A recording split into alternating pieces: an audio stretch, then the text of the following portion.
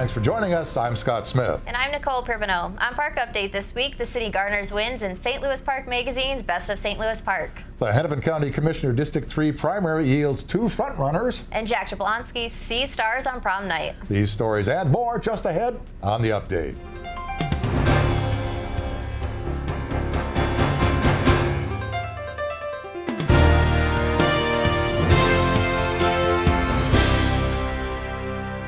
A special election is required by state law for Hennepin County Commissioner District 3 due to the resignation of Gail Dorfman, whose 3rd district seat covered all of St. Louis Park and southwest Minneapolis. The special primary County Commissioner District 3 election was held on April 29th. The 2 top vote getters were Marion Green and Ann Mavity. They will face off in the special District 3 election on May 13th. Join us Thursday evenings from 5:30 to 8:15 p.m. at Ainsworth Park for Basketball in the Park. Basketball in the Park is a program put on by the St. Louis Park Police Department, and it is a time when police and youth come together to play basketball and do crafts. Volunteers are needed to assist in basketball games, craft tables, and playground areas. This is a great opportunity for those who would like to work with the youth and love to be outdoors in the summer. The city's inspections department is looking for a volunteer to assist in exterior commercial property maintenance inspections this summer. Time commitment is twice a week, up to 4 hours each day for approximately 3 months. Contact Laura Smith at lsmith@stlouispark.org if interested in one or both of these volunteer opportunities. Full details can be found under the volunteering section on the city's website, stlouispark.org. In Southwest LRT News, the Metropolitan Council has announced that the joint public hearing with the Hennepin County Regional Railroad Authority will occur Thursday, May 29th at the Hennepin County Government Center, 300 South 6th Street in Minneapolis at 6 p.m. An open house will be held on the public service level of the Hennepin County Government Center beginning at 5 p.m. The previously announced May 12th hearing will not take place. The hearing was rescheduled to May 29th due to the need to correct information in the Minneapolis portion of the municipal consent plans. Municipal consent plans, which are available on the Met Council's website at swlrt.org and at city halls and libraries along the corridor, were updated by staff on April 22nd to ensure every set contains corrected information. Join the Parks and Recreation Advisory Commission of St. Louis Park for the 8th annual Minnehaha Creek Cleanup on Saturday, May 3rd from 9 to 11 a.m. Volunteers should report to Isaac Walton Creekside Park, 7341 Oxford Street. Dress for the weather and wear comfortable work clothes. Gloves, waders, cleanup tools, and disposal bags will be provided. If the weather is questionable, call the weather line at 952-924-2567. The rain date is Sunday, May 4th. Contact Jay Vaughn at stlouispark.org with any questions. We need your help to develop new zoning code for the 3 light rail transit station areas. 2 meetings are scheduled for first steps in gaining community feedback of the future form of the station areas. The first meeting is Tuesday, May 6th from 6 to 8 p.m. at Union Congregational United Church of Christ at 3700 Alabama Avenue South. This regards the Louisiana and Wooddale station areas. The second meeting includes the Beltline station area, and that will be on Tuesday, May 20th from 6 to 8 p.m. at the Rec Center Banquet Room, 3700 Monterey Drive. You are welcome to participate in one or both meetings. More information is available by contacting Ryan Kelly at rkelly@stlouispark.org, or you may call 952-924-2841. The city has multiple employment opportunities available at this time, ranging from full-time, part-time, and seasonal.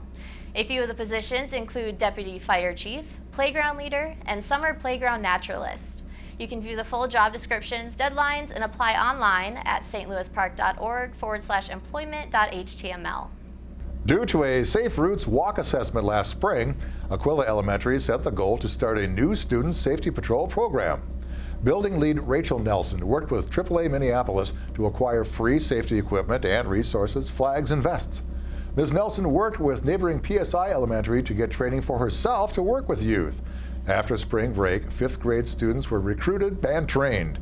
This is a great change for promoting active youth and increasing safety for all. The school will host several walk, bike to school events in May to encourage walking and biking for students. St. Louis Park Magazine held its Best of St. Louis Park 2014 event a couple weeks ago, and the city was honored in the following categories: Best Local Gem in the Park, Westwood Hills Nature Center.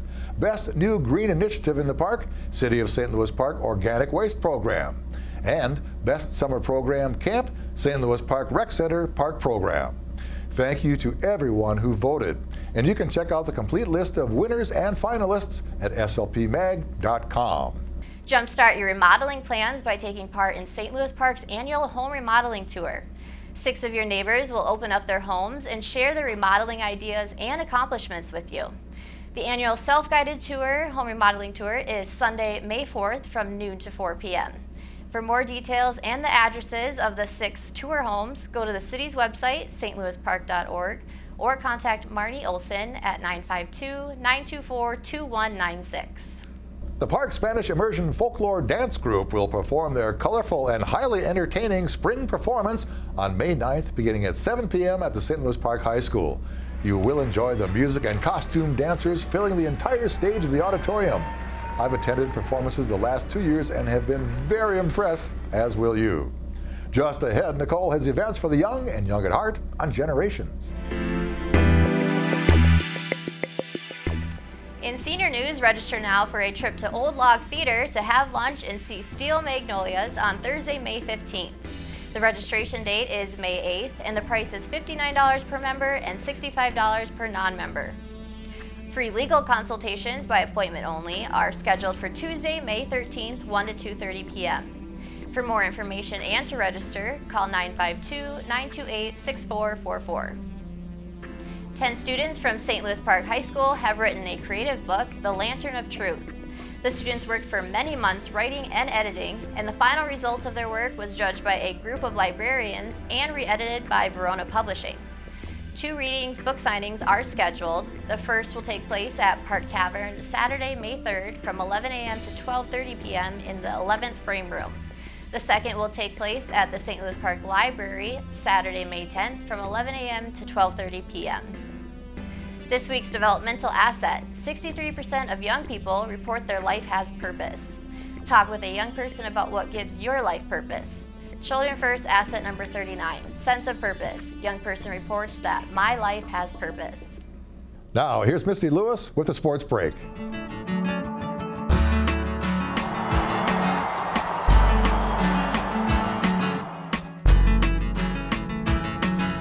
The undefeated Orioles versus undefeated Red Knights baseball game on April 28th was, you guessed it, rained out as the weather continues to plague spring sports. The Red Knights traveled to Robbinsdale Cooper on Wednesday, then home to face Columbia Heights on Thursday. Check the sports ticker at the bottom of your screen for the latest scores. The Orioles next host a doubleheader at Keller Field on Friday, May 2nd, weather permitting.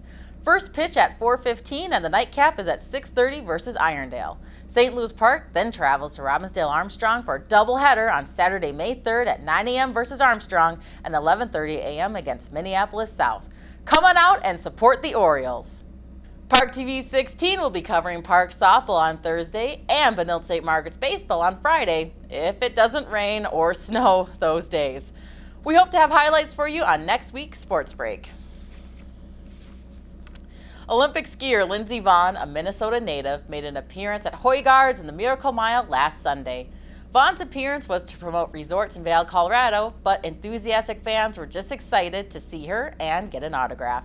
An injury on the slopes in Sochi, Russia forced her to postpone her dreams of Olympic gold at the Winter Games earlier this year. They say a picture is worth 1,000 words, and this picture says it all. BSM's Jack Jablonski took ESPN Sports Nation host Michelle Beadle to his prom Saturday night at Benilde St. Margaret's. Jablonski had asked her during a radio interview in March. Beadle had dinner with the Jablonski family, then participated in the Grand March at the school and rode a school bus with other prom-goers to the dance. Beadle says she admires Jablonski for keeping smiling despite what he's gone through. That's your Park Update Sports Break. I'm Misty Lewis.